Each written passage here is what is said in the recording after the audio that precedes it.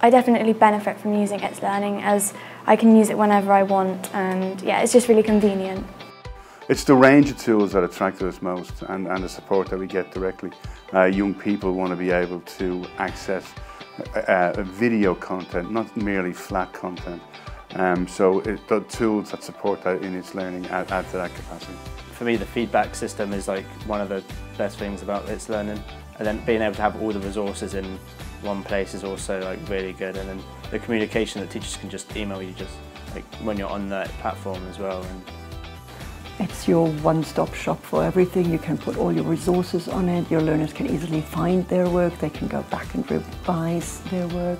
So it makes it just all so much more accessible. As part of my deputy head role, I was responsible for actually incorporating some sort of virtual learning environment into the school. And we actually spent quite a lot of time looking at lots of different platforms and evaluating them.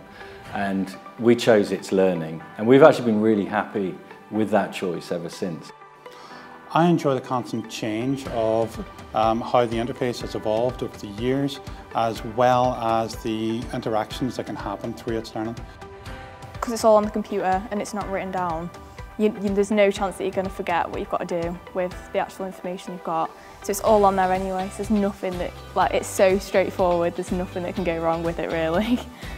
It really is, it makes your life so much easier as a tutor. I'm a big fan of it. I'm a big fan of it, and I've been using it a long time.